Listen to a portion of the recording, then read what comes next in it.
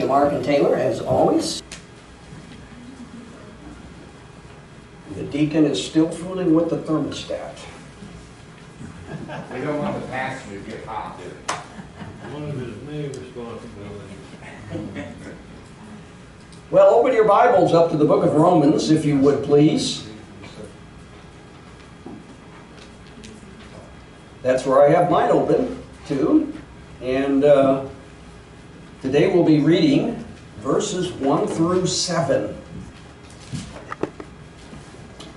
When Paul wrote the book of Romans, he wrote an especially long introduction. It goes all the way through verse 17. So we're actually reading just a few verses of his introduction to this book. And it is enough to get me where I want to go in this message. And I want to show you the title of my message today, okay? Yeah. The me I see is the me I'll be. I'll tell you who said that pretty soon.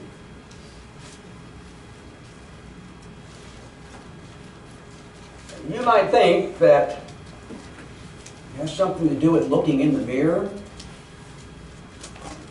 and seeing someone looking back at you, trying to identify that person. Have you ever done that?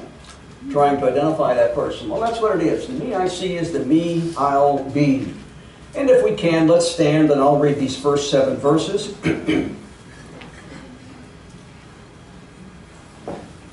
There is something I want you to watch for now. 3 times in these 7 verses, Paul uses the word C-A-L-L-E-D, called. And that's basically what I'm going to be looking at mostly, would be Paul's use of the word called.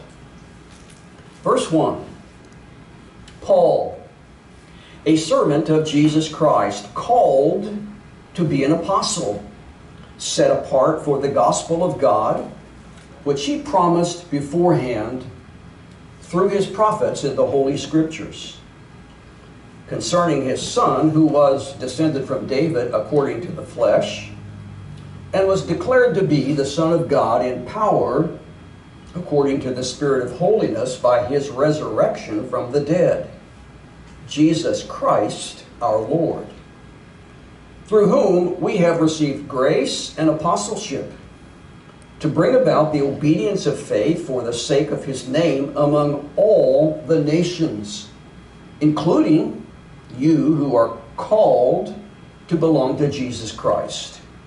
To all those in Rome who are loved by God and called to be saints, grace to you and peace from God our Father and the Lord Jesus Christ. We bow our heads, Father, as we have read your word, and we always trust, Father, that you will be our guide and our teacher as we move through here. And I feel wholly inadequate to explain this passage of Scripture to each and every person sitting here, Father. I'll do what you've led me to do, and Father, I just trust that the Holy Spirit will apply this passage to every person as they need to hear it and see it. And we will thank you for that, Father. We will thank you for that. In the grace and the love of our Lord Jesus Christ, we pray. Amen. Amen. And you may be seated. So the Apostle Paul wants to introduce the book of Romans, and I'm reading the book of Romans right now. I'm in chapter, I think I'll do chapter 12 tomorrow in my devotion time, and I've been reading it very slow. You know, sometimes I read in my devotions, I'll read for quantity, and I'll read 3 or 4, 5, 6, 7 chapters a day, you know. Other times I'll read 1 chapter, and so that's what I'm doing right now. It takes me quite a while to get through the New Testament at that rate, but that's what I'm doing right now, is reading 1 chapter at a time. And so the last time I read this, I noticed the word called, you know, and you've probably heard me say this before, but I like numbers. I like numbers, and they make sense to me. I just like numbers. And when I see a word repeated in a passage, it clicks in my mind that the author of that passage, and in this case, the Apostle Paul, is saying, I want you to hear something. Paul was called to be an apostle. You were called to belong to Jesus Christ. And you were called to be a What's that word there at the end? Saint. Yeah. Any saints out there today? My wife raised her hand. She heard the sermon in the car last night. I preached the sermon to my daughter and son-in-law in the car last night coming back from Fayetteville. Probably shouldn't have. They said, well, we're just going to sleep in tomorrow. I want you to see what the Apostle Paul said here. Look at your Bible with me just for a moment. I want you to see in verse 1, and let's going to do this quickly because I want to get to those words called, and especially one of those in particular. Paul begins the letter by identifying himself.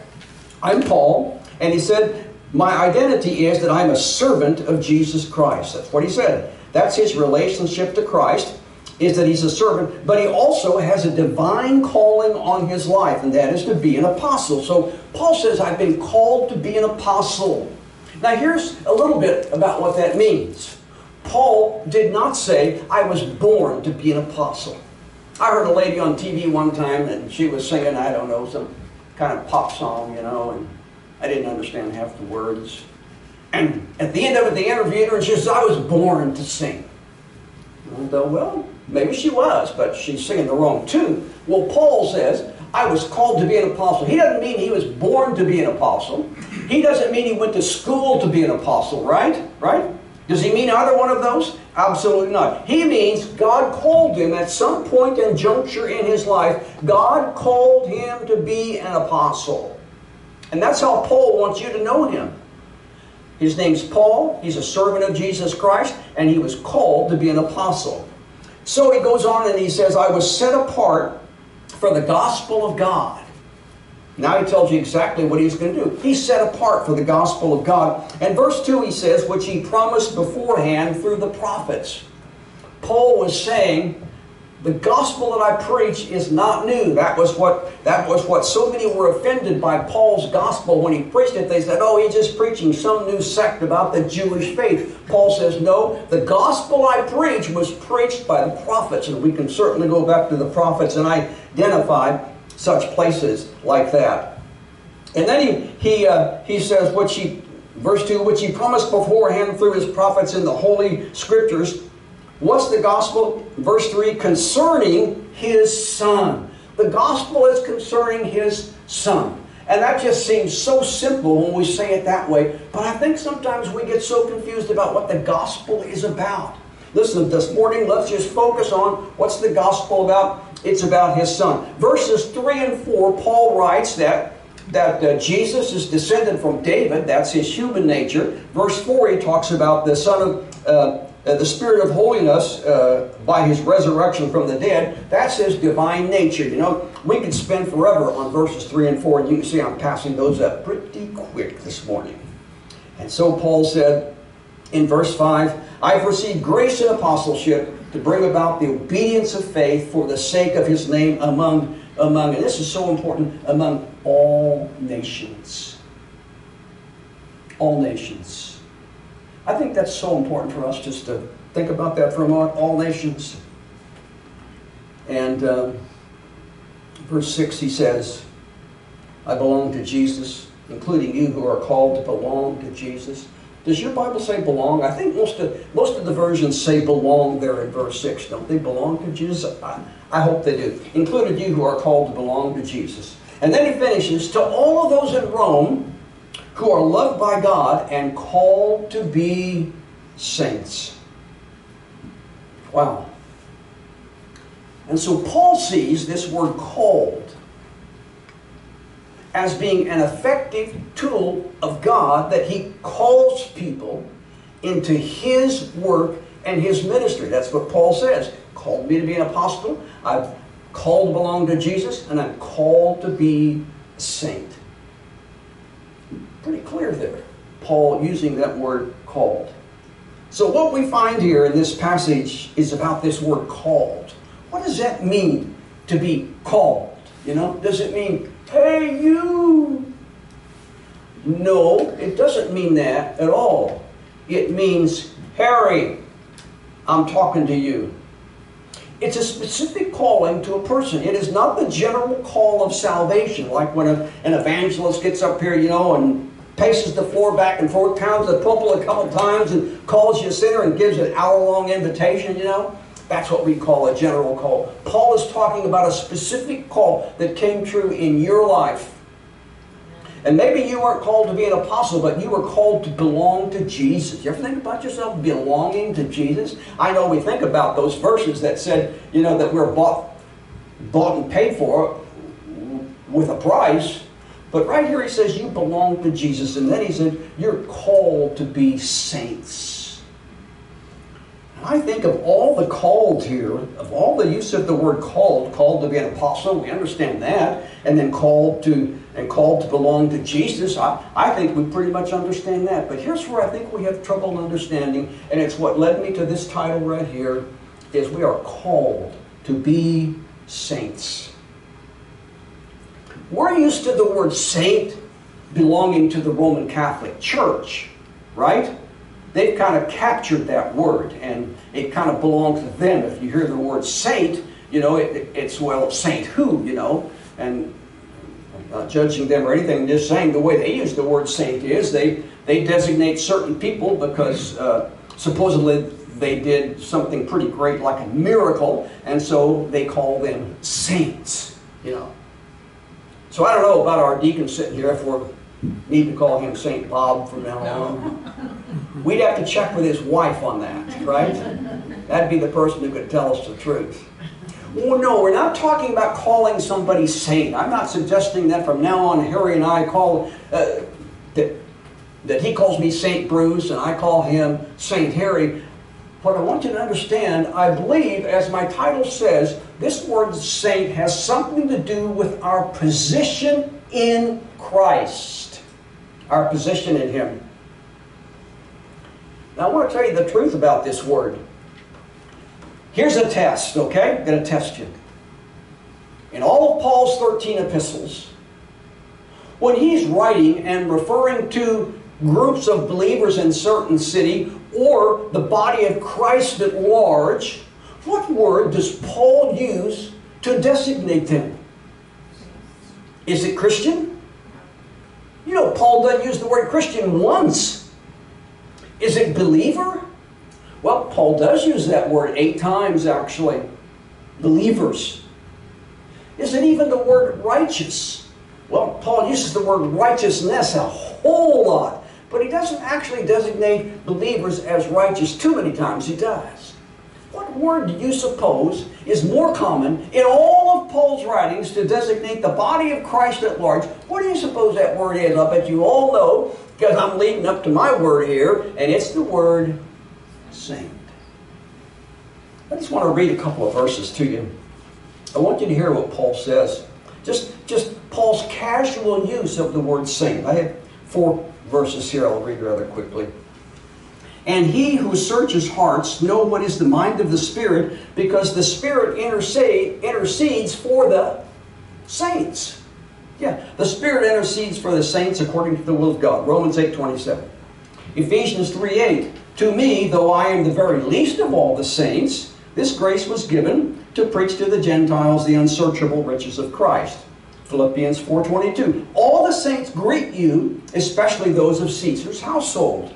1 Thessalonians 3:13. So that he may establish your hearts blameless in holiness before our God. And listen to this. Before our God and Father at the coming of our Lord Jesus Christ with all of His saints. Yeah. 39 times he uses that. So I'm going to tell you a story now. Here's my rub about this whole thing. Linda and I, of course, when we were full-time RVers for 4 years, we spent the parts of 3 summers in Olathe, Colorado. Olathe, Colorado is where Olathe corn comes from. If you ever buy it in the store, it says Olathe corn, that's where it comes from. Olathe, Colorado, Colorado is on the western slopes of the Rockies. It's very near the border with Utah. We found a wonderful little RV park there, and Olathe, Colorado is maybe, I don't know, 700 or 800 in population, something like that. And so we always looked for a church to go to, and we found this little church called the Olathe Bible Church. I thought, all right, They call, got the word Bible in their name. We're going to go to that church. So we went to that church, and the pastor was a very, very young man. I mean, very young man. Had a dear little wife, and they had 2 small children, and I could tell they were working hard. And he played the violin before he preached, and so I thought, I'm outclassed right there, you know. He played the violin, and that first sermon we heard, we enjoyed it. And so we asked him out to lunch, and so we took him to lunch. They had one Mexican restaurant in town. It was good, wasn't it, huh? Yeah, and so we took him out to lunch, got to know him a little bit, came back the next Sunday. So he's up there preaching away, and he's doing okay, you know. We could tell, you know, there was a few things he needed to understand a little more, but he was doing okay. I wasn't judging him. And then he came to the end of the sermon, and here's what he said. He's getting ready to give an invitation. I like invitations, you know. He's getting ready to give an invitation. He said, he's calling on people to come forward. He said, after all, we are just sinners saved by grace. My jaws locked up. My mind went, no, tell me he didn't just say that. But do you know something? That's a common phrase. Do you know that? Sinners saved by grace. You see, I find that so against and the opposite of the fact that we are called to be saints. I do not think of myself as a sinner. That's not saying I don't sin, but I do not think of myself as a sinner. You know, you can go online, go to YouTube, you'll find sermons. Sinners saved by grace. I wish I could just delete them myself, and I would. Even the Gaithers sang that great song, and I've heard them sing it before. Sinner just saved by grace. And oh, they harmonized so well, and they had all the instruments, and they had 5 or 6 singing it. But in my opinion, it is not true. That's what I believe. I just don't think God sees me as a sinner. I think He sees me as a saint who's learning to become exactly that. And so I'm challenging each of you as to how you think about yourself. Do you think you're a sinner? I mean, isn't that preposterous to suggest that God has sinners in His family? Or Jesus died just so we could put the word saved on the front of it? I think it has a lot to do with the me I see is the me I'll be. In fact, you know what it really is, what this really is here? It wasn't said by the likes of Sigmund Freud or Abraham Maslow or anybody like that. It was said by a favorite preacher of mine, a man named Adrian Rogers. You can find him on YouTube too. He's under Love Worth Finding. He said that. Because I think Adrian must have believed a whole lot like I'm thinking here. You know, the Bible talks about a Christian mindset. A mindset. You know what a mindset is? Didn't I write a definition down? Yeah, a mindset is a way of thinking, a set of beliefs or attitude. And I don't know how much we think about mindsets as Christians. I've got some verses here I want to read to you about that too. Listen to this.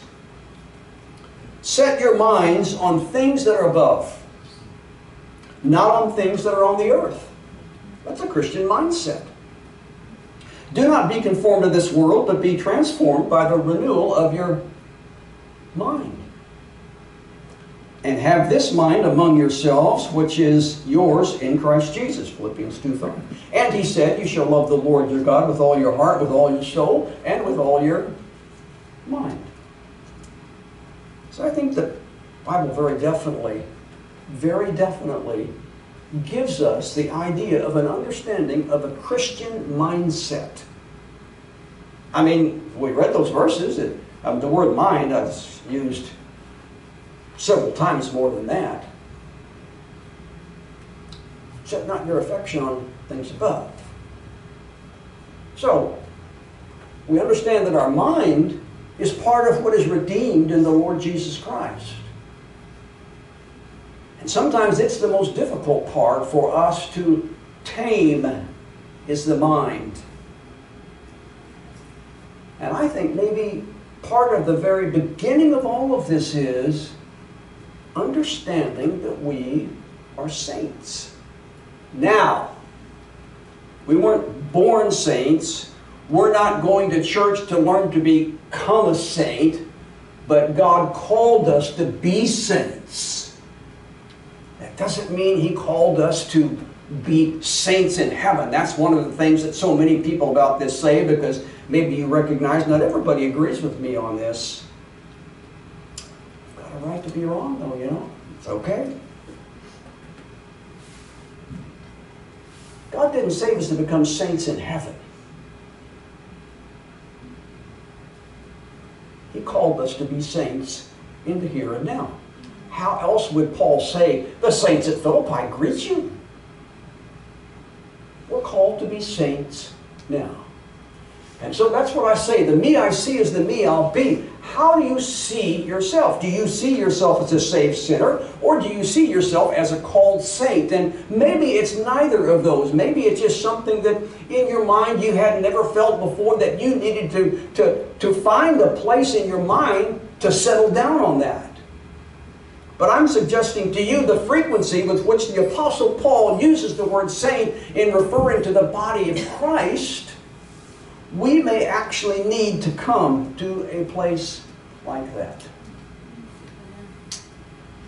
Now maybe we might ask ourselves, you know, well, I ask myself this, where did that come from? Where did we ever get the idea that, as that young preacher in Colorado said, after all, we're just sinners saved by grace? And actually I've heard that phrase a lot. You know where it came from? I mean, I'm up here wading in pretty high water right now, because you know where it came from? Martin Luther.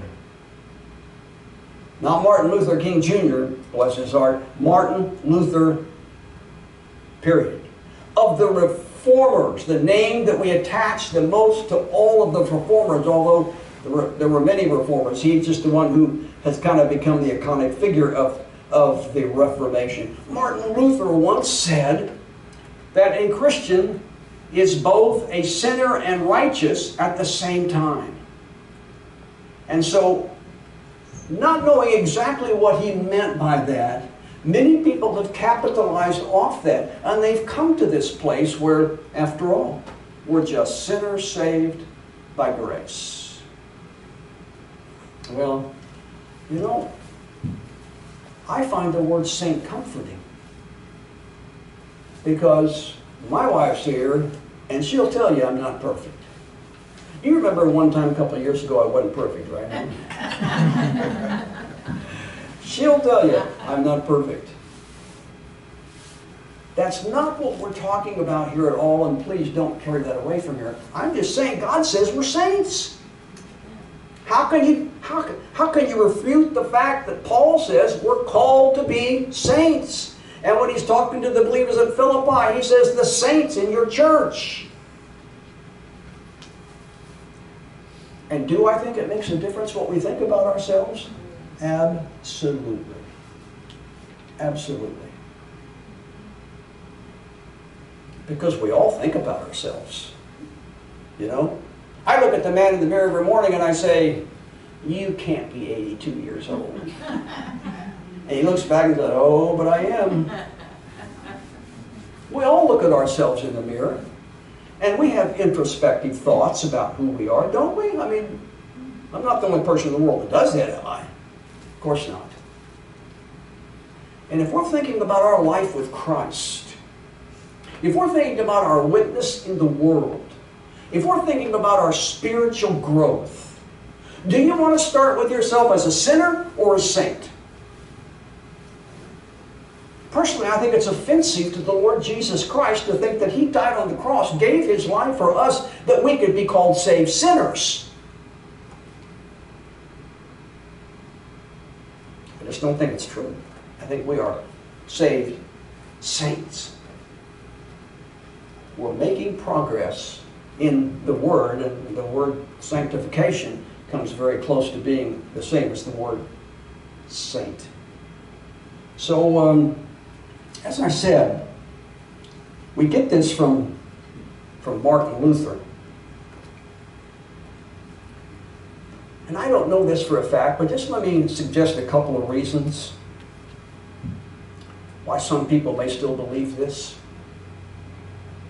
why some Christians may carry this vision about themselves. The most obvious one is what? That they are sinners. That they have not allowed the work of sanctification to take place in their lives, and they're still living the same life they lived prior to the time that they received Christ. And so they are not living a holy or sanctified life in any shape or form. And so when the preacher says, oh, after all, we're just saved sinners, they go, amen, brother, preach it. Yeah, preach it, brother, amen, amen to that. You know, that could be the reason. Because as Christians, we know we're not perfect. We know we sin. John tells us that if we confess our sins, He is faithful and just to forgive us of our sins. And why would John tell us that if we didn't need that? So we do. And I keep repeating that point a little bit because it's not about that. It's about how we see ourselves. And I believe what Adrian Rogers said. To me, I see is the me I'll be. And I believe it when the Apostle Paul and others write about our minds here, and they tell us, be not transformed by the world, but be renewed by your mind. I think part of the renewal by our mind, it's just a part of it is that we look in the mirror and we see a saint. A saint that may regularly fail God, but nonetheless, striving to be that person God has called us to be.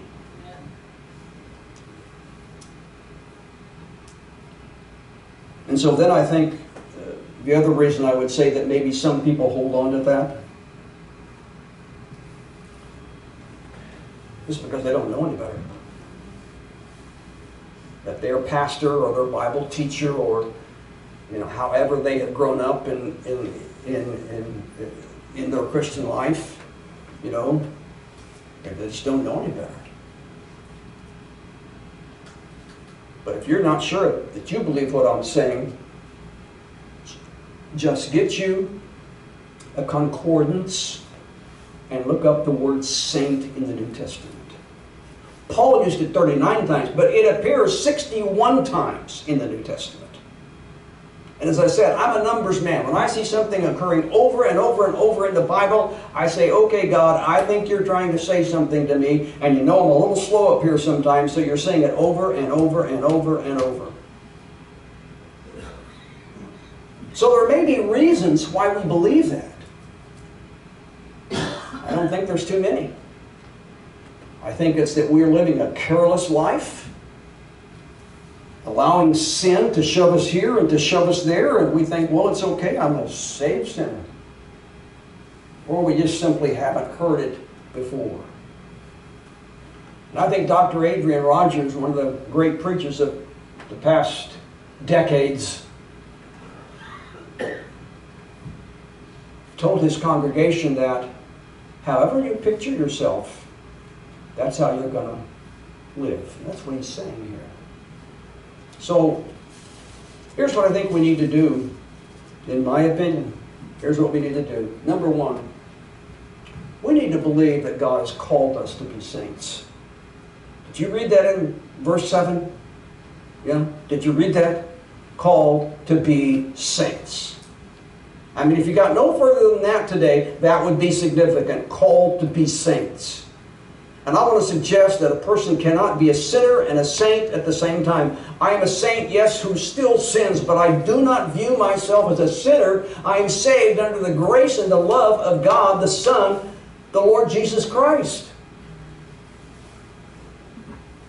And so I think we need to believe that God has called us to be saints. I think you'd have to explain to yourself how you could be both a saint and a sinner. As your identity. Secondly, I think we need to believe that God has equipped us to be saints. He's equipped us to be holy. In fact, if you're reading from an NIV Bible, it doesn't even say saint there. It says holy people. I'm sorry, I like the word saint there. You've got to believe that God equipped you, and God will walk with you, and the Holy Spirit will lead you, and He'll forgive you all along the way as we learn to live as saints. And you know, if you're not going to learn to live as a saint, just go on, jump off the edge, and live to learn as a sinner. I mean, what are you going to do? I think we need to believe that God has equipped us to be holy. Third, I think we need to believe that this is your pathway to spiritual growth. See, we all understand we're supposed to grow in Christ, right? That's not a new or uncommon phrase. We're supposed to grow in Christ. And Christ is up here and we're down here, and yet we understand that God has equipped us to grow in Christ. And so we've got to take a stand, and we've got to start somewhere.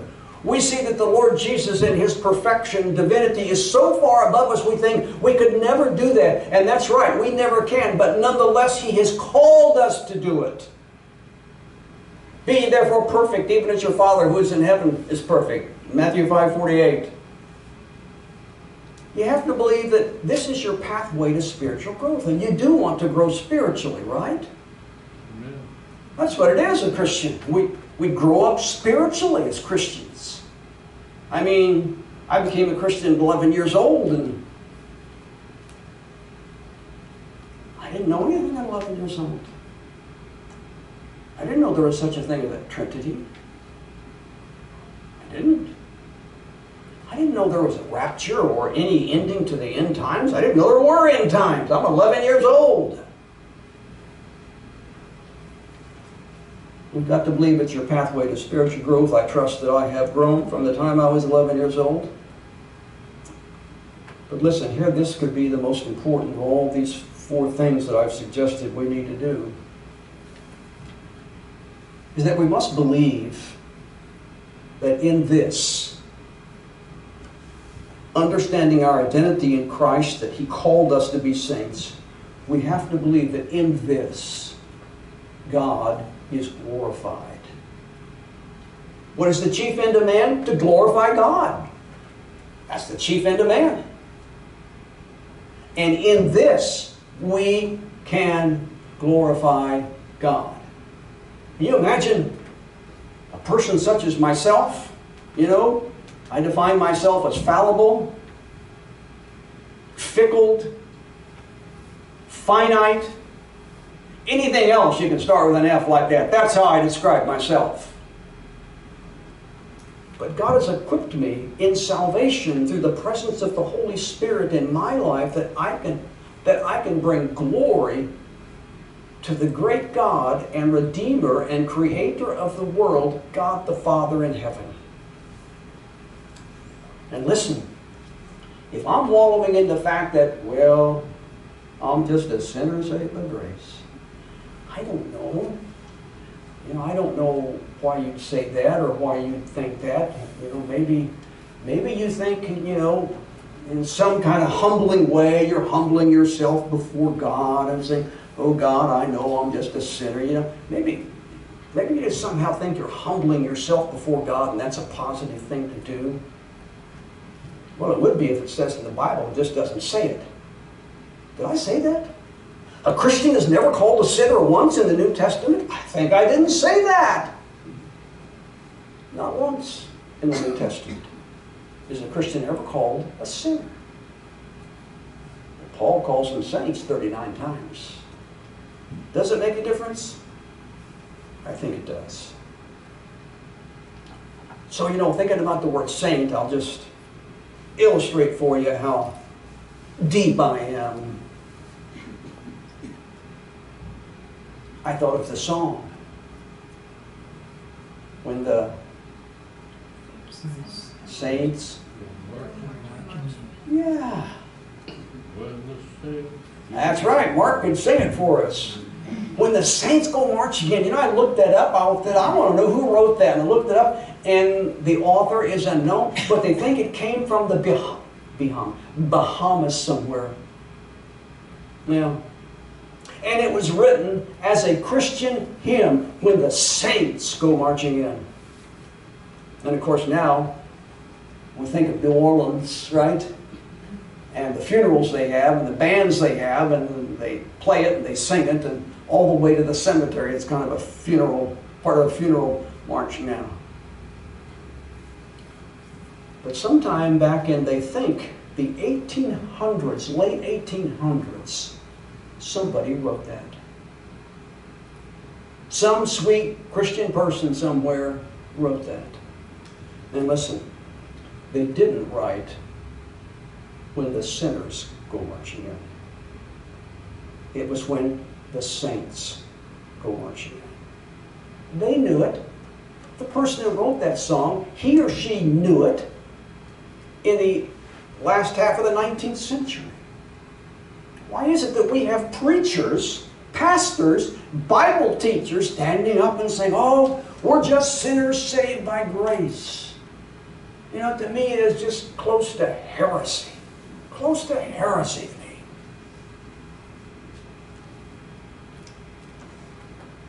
And I just can't believe that that song meant anything but what it says, when the saints go marching in.